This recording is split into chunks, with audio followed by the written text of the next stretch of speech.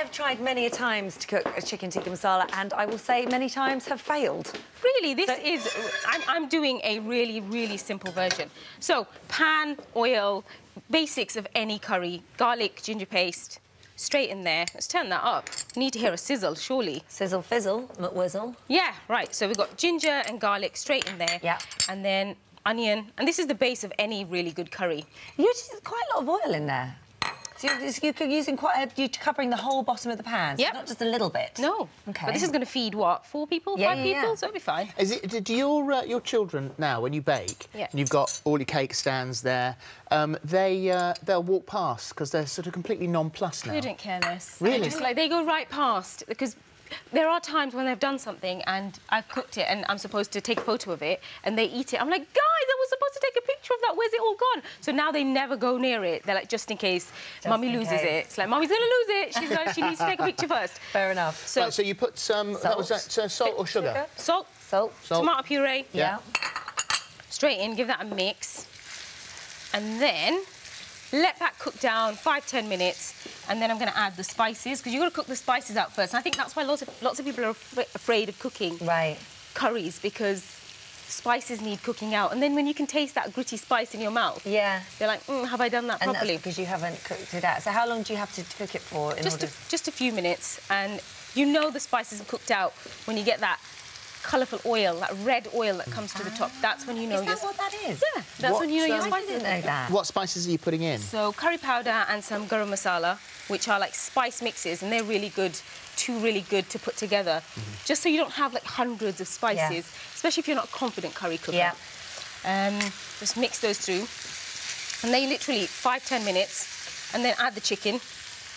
And again, just cook that till we get to... Love the magic of telly. Look at that. I know. Ta-da! No, done. Right, just mix that through. And then we get it to this stage. OK. Which is... So it's kind of gone all sticky and lovely and yummy. So you can see it's gone translucent. The onions have cooked down. The chicken's got all that lovely spice around it. Let's have it. Smells amazing. And then... bless you. You make me sneeze. Spice. Oh, bless you. And now for the tomato soup. Yeah, what? That's right. Yeah, right. Yes, wasn't expecting Can I get over there? Right, so this is a tin of tomato soup. And you know, with the tikka masala, everyone gets that lovely bold red colour. Yeah. And that's usually food colouring when you go to a restaurant. Right. And what I love food colouring if you're doing a cake or something fun or a rainbow cake or something. That's great. But I wanted to add something that gives you sweetness as well, and tomato soup has that natural sweetness. Yeah. So I'm going to add that straight in there. Look, red already. Yay! And no food colouring. And then... That is genius, isn't it? A little bit of water. And then literally stick a lid on that, 30 minutes, gently. Are you joking? And that's it? That's it. That is it. But while that cooks... really clever. While that cooks, I'll get this on. And this is a really quick, easy way of making rice. OK. Now, I think, again, rice is one of those things... I can't cook rice. Can you not? I'm useless at Easy peasy. So this is a recipe for a basmati rice, which is, I think, the easiest rice to cook. Yeah. So you literally pop that straight in a pan. And the trick is, you add the water till... I just shake the pan. And just add the water till it's about 3/4 of an inch high. So I just stick my above the rice. Above the rice. That's it. So that's about right. And everyone's got different finger sizes, so that's why I'm saying 3/4 of an inch. OK. Usually it's sort of about there. So that's about right. And then you literally just turn that on. No lid? Nothing.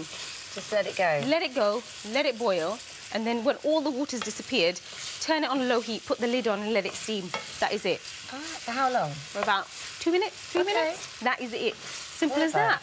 OK, that's very good. That's very good. And if you didn't want to have rice for this, are there any alternatives that you could...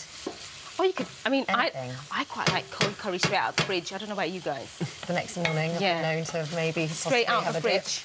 I quite like it on a crispy pitta. Yeah, that's quite nice too. Yeah. Oh, couscous. It's quite nice with couscous as well. Yeah. OK. All right, I don't like couscous. So look, shall I show you? Do you not? You don't like eggs either? I don't like the white of an egg. Oh.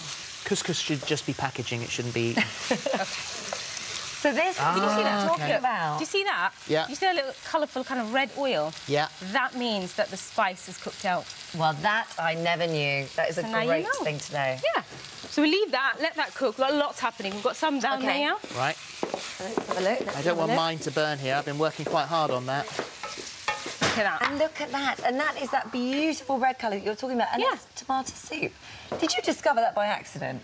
No, it's what I do. It's what I do at home when I was with the kids, and I loved having the kids' friends over and stuff. I do it a lot less now, but I used to love having them over. But when somebody says to me, my kid won't eat this, I'm like, right. It's like a challenge to me. I'm like, I will make your child eat it. I promise. I will find a way. Let's get some rice on. Thank you very, very much indeed. Doesn't that look beautiful? See, I know I didn't do cake, but I did bring you cake today. Did you? I did. Oh, we've only got 15 seconds left now. I don't know where that's gone. We'll find it, don't worry. Quickly, go in. Go in. I can't not. It's amazing. Would you make it? Yeah, good. How amazing is that? I love it. And it doesn't taste like tomato soup, right? No way, you can't touch that. Yay! Oh, delicious. Give me that. OK, you have that.